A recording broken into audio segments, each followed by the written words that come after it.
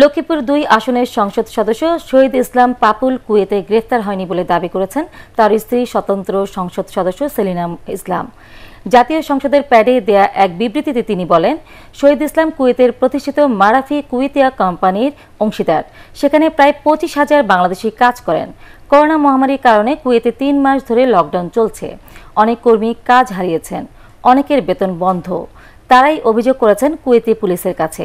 এই বিষয়ে জিজ্ঞাসাবাদের জন্য কুয়েতের ক্রিমিনাল ইনভেস্টিগেশন ডিপার্টমেন্ট বা সিআইডি শনিবার শহীদ ইসলাম পাপুলকে ডেকে নেয়। গতকাল জিজ্ঞাসাবাদ করে শহীদ ইসলাম তার আইনজীবীর মাধ্যমে বিষয়টি সুরাহা করছেন বলেও জানান সেলিনা ইসলাম।